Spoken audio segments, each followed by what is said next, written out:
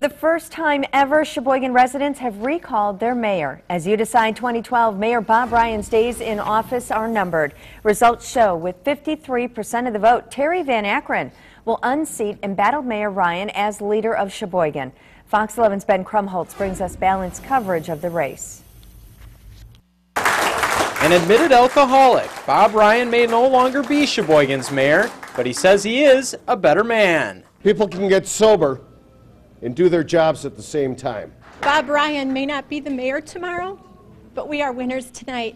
Recall organizers targeted Ryan's mayor seat last summer after he admitted to a 3-day drinking binge in Elkhart Lake. Hey, that's called support right there. Ryan says he's been sober ever since and thinks it's unfair his personal issues cost him his job. You folks in the media and people in general, when people have personal issues, when people have issues they need to deal with, they shouldn't be ostracized.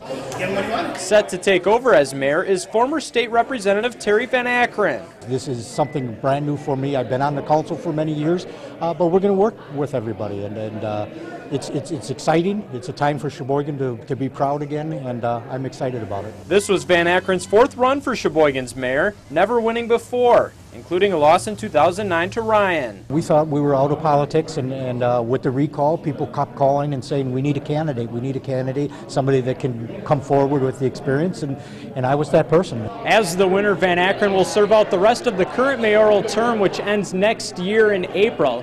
As for Ryan, he says we've seen the last of him in politics. Politics is a dirty business. I'm done with it. Ryan says he now plans to enter the private sector.